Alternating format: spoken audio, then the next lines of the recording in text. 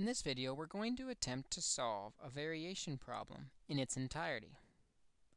To solve a variation problem, we need to do three things. First, we need to find a formula for the relationship using the type of variation described in the problem. Once we have a formula, step 2 would be to find the constant of variation using the known values in the problem.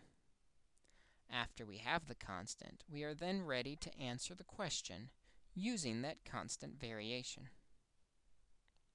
Let's take a look at this problem. The speed or rate which Josiah travels to work is inversely proportional to the time it takes to get there. If he travels 35 miles per hour, it will take him 2.5 hours to get to work. What Josiah wants to know is how long will it take him if he travels 55 miles per hour. In order to solve this, we first need to find a formula for the relationship using the type of variation. The variation described here is inversely proportional. We know that inversely proportional means we need to multiply the variables or the values that we are comparing in this problem. The speed or rate, we'll use r, and the time, t, it takes to get there. To make an equation, we can multiply the rate times the time to equal this constant of variation. Now we're ready for step 2 to find that constant using known values about how they're related. What Josiah knows is it takes him he goes 35 miles per hour, it will take him 2.5 hours. R is the rate or speed, 35 miles per hour. T is the time, 2.5 hours. When we multiply those, we'll get our constant of variation, 87.5.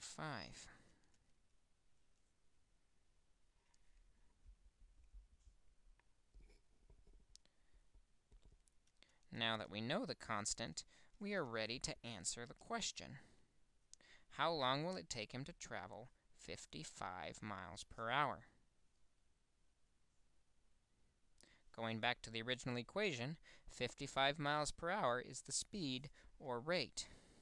We'll replace r with the 55.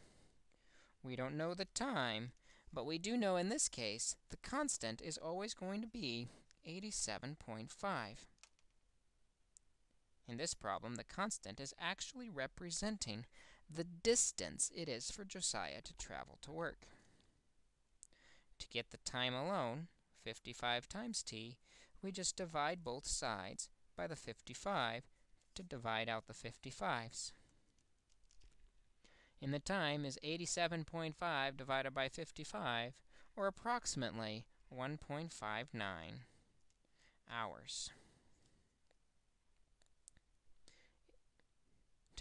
For Josiah to get to work at 55 miles per hour. Again, the process we follow to solve these problems is first identify the relationship and formula, use the given values to find the constant, and use the constant to answer the question.